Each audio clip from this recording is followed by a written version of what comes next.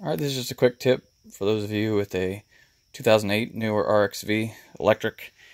A lot of people want to add accessories like headlights or a radio or a horn or anything for that matter that runs on 12 volts. So how I did it originally was I used this 48 volt to 12 volt converter that I mounted down in here, next to the batteries. And the problem I was having, I originally just ran it off of the output side of the solenoid. So when you turn the key, it energized this terminal that I'm pointing to with my finger on the solenoid here. And then I ran that directly to the 48 volt converter. And I had 12 volts when the key was on, because I want everything to turn off when the key's off. The problem with that was that the electronics that control the cart are so sensitive. If you had your headlights on or a radio or anything that's drawing a little bit of power, when you turn the key forward, it would actually shut down the controller and you wouldn't be able to move with the cart. You could sense that there was a draw somehow coming off of the solenoid. So how I solved that was by adding a relay.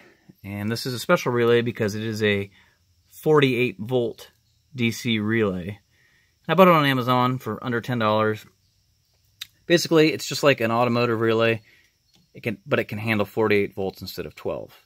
So how I wired this is, did it all still right here from the solenoid.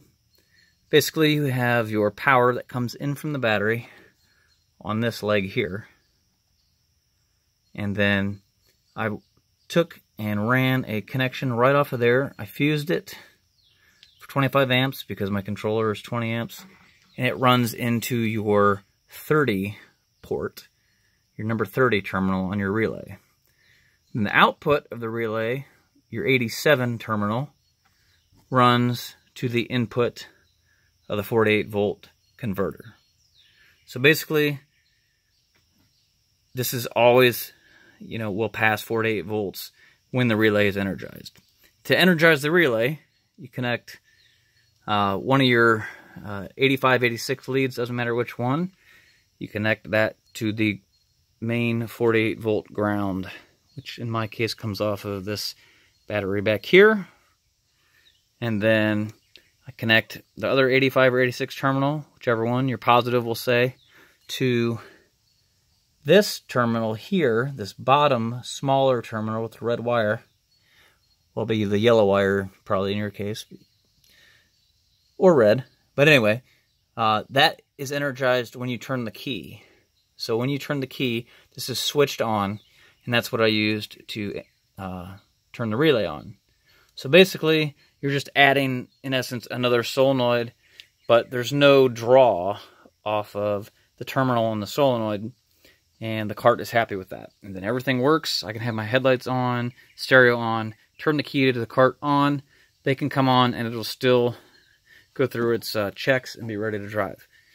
Now, the reason why you don't ever want to just use one battery, because if you just connect everything to one battery, you'll have your 12 volts. But the problem with that is you were then drawing down one battery compared to the other. And if you only used it for like a horn every now and then, it wouldn't be such a big deal. But if you get the batteries out of alignment, then it can cause all sorts of problems with the controller. The electronics on these modern RXVs are very sensitive. So some people even add another whole battery. But then that's a pain because you have to charge it on its own. So this does work the way I wired it, by just adding a 48 volt relay. It will give you, with your converter, it will give you all the power you need. And for this whole setup, the relay and the converter, I spent less than $30 to have my switched 12 volts for all my accessories. So maybe this was helpful. Just a quick video for you. See you next time. Thanks.